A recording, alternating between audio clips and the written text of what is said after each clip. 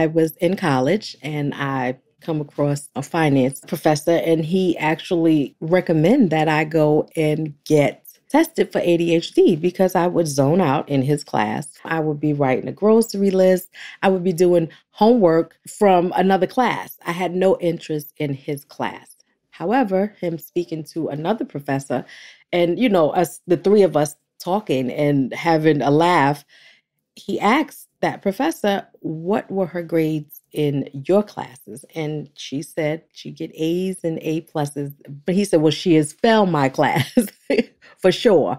I definitely think you need to go. And I have my reservations about going because in the African American community back then, during that time, that's not something that you spoke about. And I didn't want that stigma on me that I was crazy or I was slow and I didn't know what I was doing or what have you. I put it off for a little while and I finally went. And yeah, the diagnosis was definitely a positive one. From the Understood Podcast Network, this is ADHD Aha, a podcast where people share the moment when it finally clicked that they or someone they know has ADHD. My name is Laura Key. I'm the editorial director here at Understood. And as someone who's had my own ADHD aha moment, I'll be your host.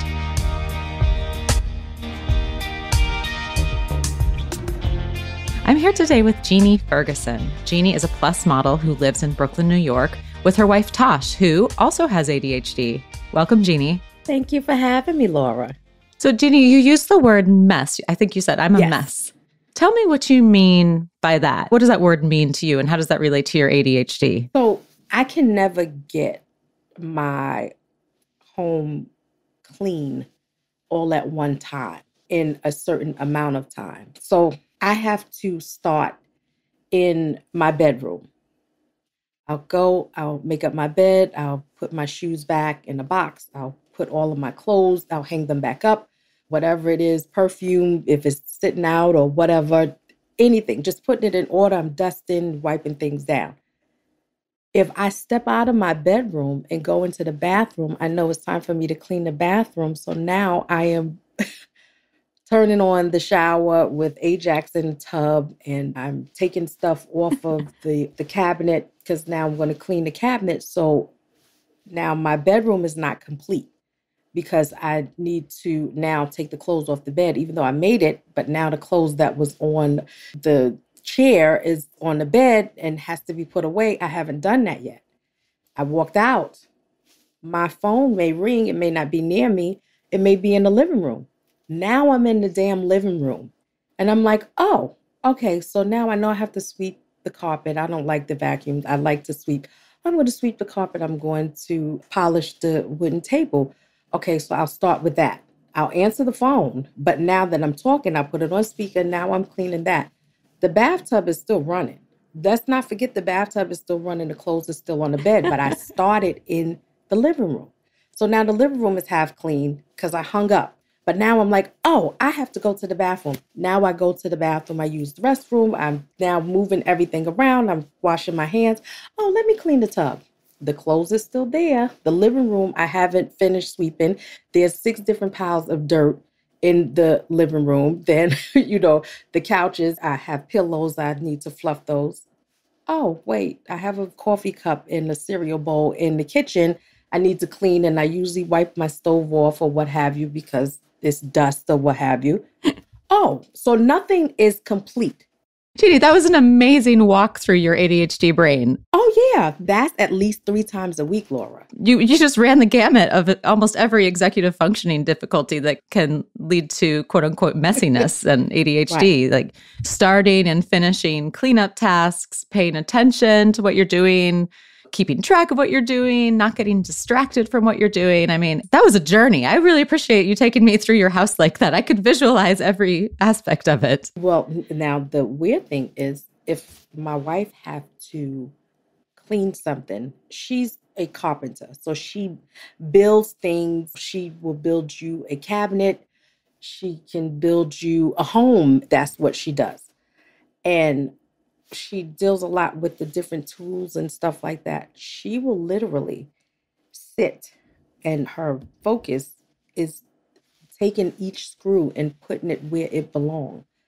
So it may be 50 different screws. She will sit and organize. Ooh, interesting. And then she'll put that away. Then she'll go to the kitchen cabinets. My kitchen cabinets are in order, honey. Totally in order. She will play Tetris and put things away where I can see everything and I can get everything. That's not how it was for me. As soon as I clean it up, I can't find anything. I'm still looking for a pair of shoes. They're new shoes. I don't know where I put them because I had cleaned the closet. So it sounds like Tosh gets really like hyper-focused on the organization aspect of it, which is really interesting. And then there you are, and it's almost like you thrive in the clutter, or like, does it bother you? Do you? No, it doesn't bother me because I know where it's at. I know that I tried on, literally, I'm telling you what's there now. So my sister and I have a shoot on Sunday. I have an orange sweater that I know I want to use for the shoot. I did not hang it up. I'm not going to fold it. I'm not going to put it in the closet where the rest of the things are. I'm not going to do that because if I do, I'm not going to find it. I'm going to leave it laying on this chair until I leave out the door on Sunday. Hey, good strategy if that works for you. I'm okay with the clutter. As soon as everything is spotless, I start to get anxiety because I feel like I lost something. I don't know if I threw it away. Did I throw it away? I don't know if I'm going to be able to find it. Is it there? I don't know. It's really bad. It becomes bad. Sometimes I cry. You cry, Jeannie? I do. If I have a lot of things going on, I put it in a calendar, first and foremost. I have 2 calendars. So I have one that my wife and I share that I have to put things in there so she'll know to remind me, because that calendar will remind her to remind me to look at the calendar that I know is going to actually alert me. So it becomes really bad. And just the other day, she's like, I need to know what's wrong because you're not sleeping. I couldn't sleep because the next day I had a shoot and I had to get everything together. And did I not pack? Do I not have these shoes? Did I not? So I'm up at 4:00 in the morning. The shoot is not until 1 p.m. There's nothing for me to do, but my anxiety gets the best of me. And I'm thinking I'm going to forget something because I'm so used to not being organized that it scares me. So, I cried the other day. I was like, I don't know what to do. Yeah, that sounds really exhausting and stressful. There's the aspect of remembering what you need to do and then remembering to do the things that help you remember what you need to do. And it's a lot to manage. It is.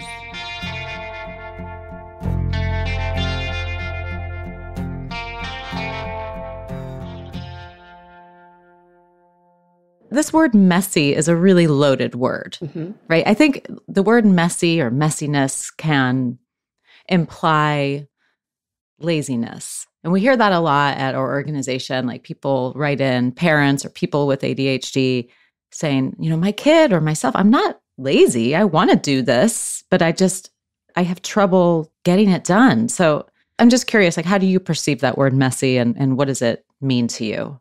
I sometimes think that I am lazy. I know that I have to do something. And it's like, oh, okay, you have to call the studio and, book the studio. I'll do it tomorrow. It's messy because you, as an adult, know that you have to handle business. This is your livelihood. You have to do it. But in your mind, it's just like, I can do it tomorrow. But I will get excited if I clean up the mess, if I on my list, because I also make lists. That's the only way I'm going to get through life is with a list. I've learned that. I completed, Laura, a whole list of 10 things in one day. And I was so proud of myself. I was excited. I was on it. I was like, look at, you did a good job. But 2 days later, it was like, okay, so I have to call again. I'll wait till tomorrow. You don't seem lazy to me at all. Sounds like you have a thriving career. You have a wonderful home life. And just hearing you describe your day-to-day, whether or not things get done, I can tell that you're either trying or you are getting them done. So like you definitely don't seem lazy.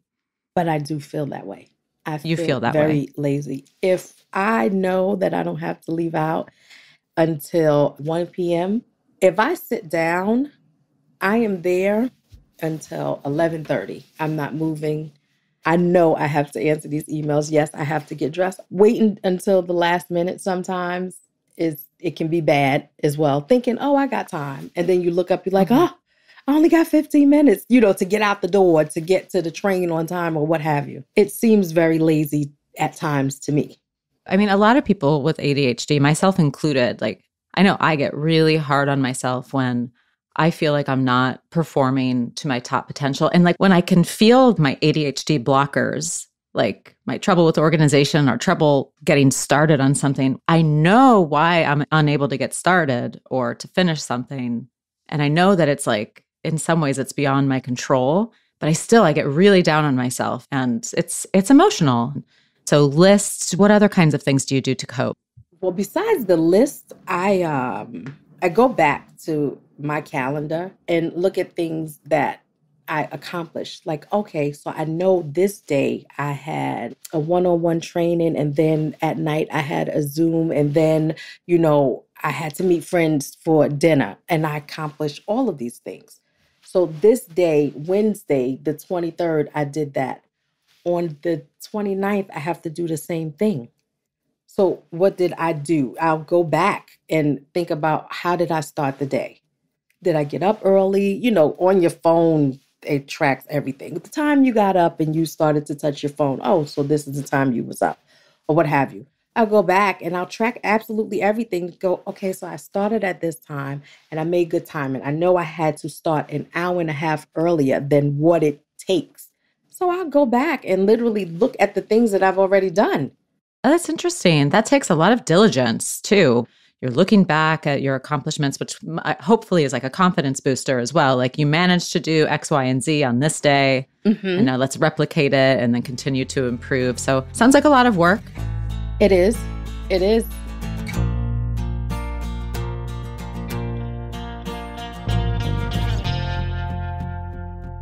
Jeannie, I want to talk about your diagnosis and evaluation journey. So because I am a lot older than what you may think, I won't tell, but I am way older. I'll tell you offline.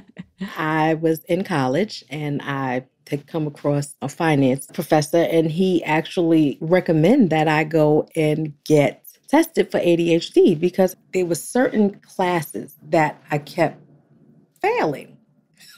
I can't get past this one damn class for whatever. I just kept failing. Picked up his class again. I got to pay for it. I have to take this damn class to pass. And he said, Jeannie, I'm serious. I really think that you should go get tested.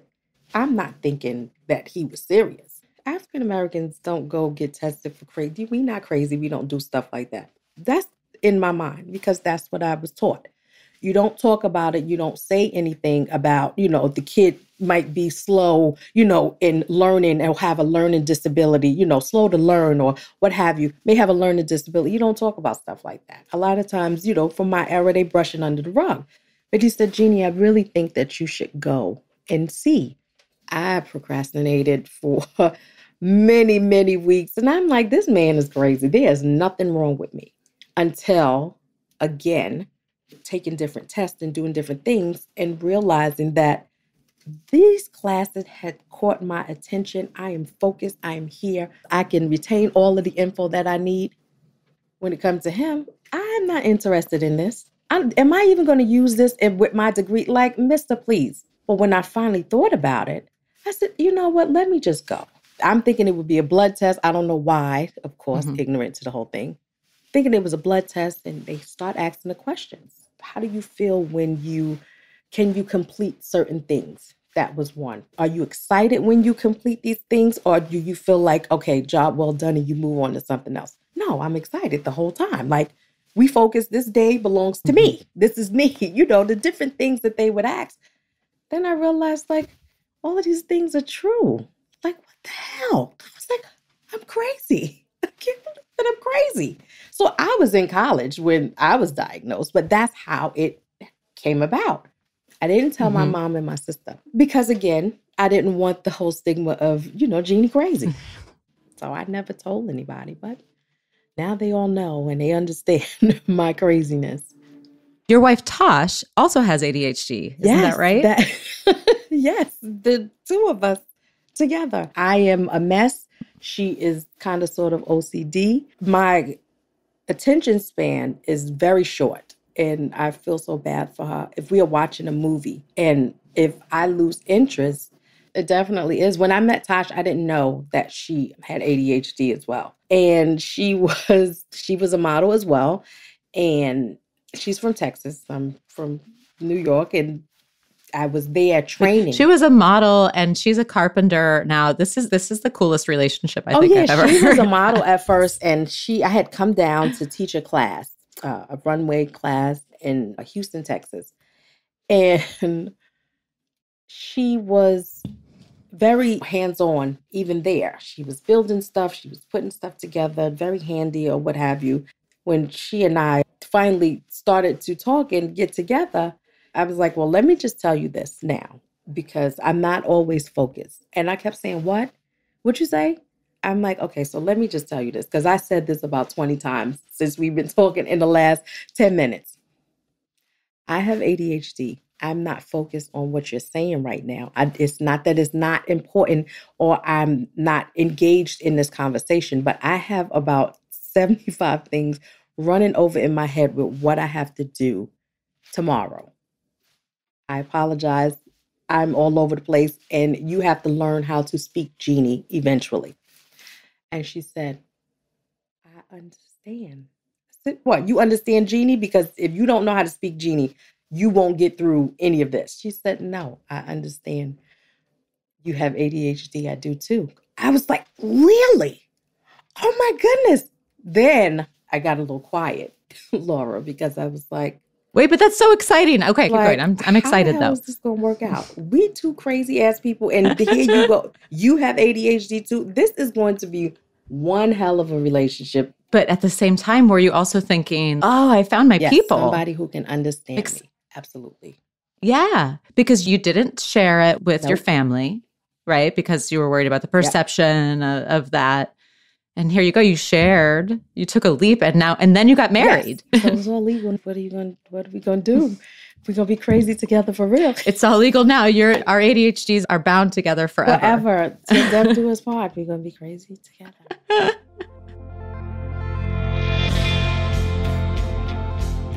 You've been listening to ADHD Aha from the Understood Podcast Network. You can listen and subscribe to ADHD Aha on Apple, Spotify, or anywhere you get your podcasts. And if you like what you heard today, tell someone about the show. We rely on listeners like you to reach and support more people. And if you want to share your own aha moment, email us at adhdaha@understood.org. I'd love to hear from you. You can go to u.org/ADHDAha to find details on each episode and related resources. That's the letter U as in understood.org/ADHDAha.